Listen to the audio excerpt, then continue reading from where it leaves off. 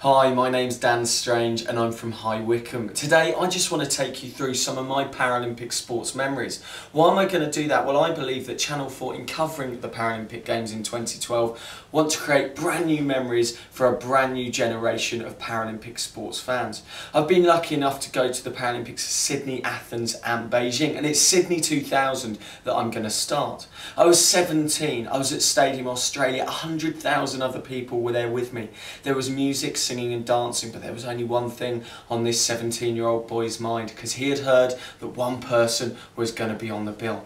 And yes, ladies and gentlemen, boys and girls, that person was Kylie Minogue. Now, the city of Sydney was fantastic to go and look round. The sport was an absolute wonder to behold, but Kylie Minogue dancing in hot pants has to be the Paralympic highlight of any 17-year-old boy.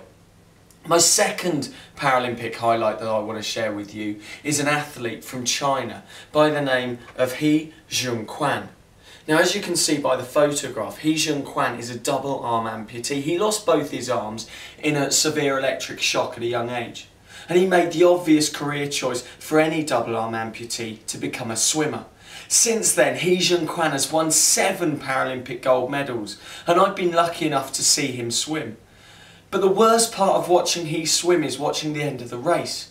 Because you watch He Jiankwan crunch his forehead into the wall of the swimming pool to win any race he's racing in.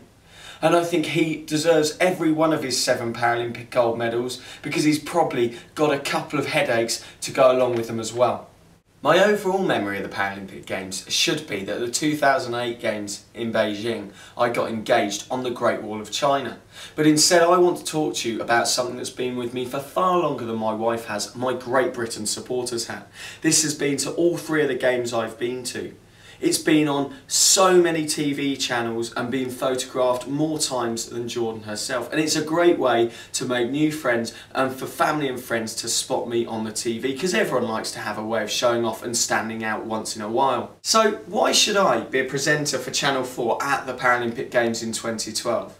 I've got loads of passion for sport and presenting sport. I've got more knowledge of Paralympic sport than you can shake one of Oscar Pistorius' running blades at. And I want the opportunity to bring the thrills, spills, crashes and splashes of the 2012 Paralympic Games to a new generation of Paralympic sports fans.